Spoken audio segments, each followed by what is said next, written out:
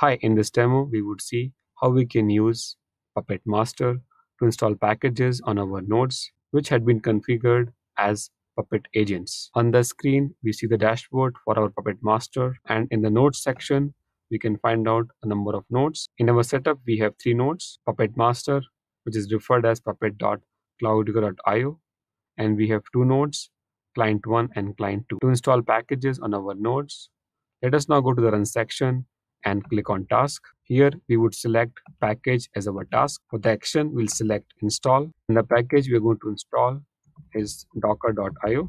With inventory, we can now select the nodes on which we want to install the package. Let us select a target type, click on node list.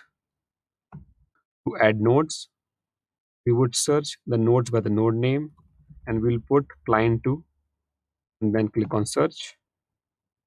Select on client2.cloudgo.io and then click on run job. Our job is in progress, which is installing the package on the client 2. It has now succeeded. We can now go to the client 2 terminal and run docker version command. And as expected, a Docker is now installed on our client 2. Similarly, we can now go to the task, select packages, select uninstall as an action. Name of the package is docker.io, which you want to uninstall.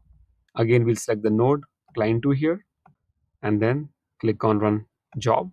The job is in progress. Our job got over.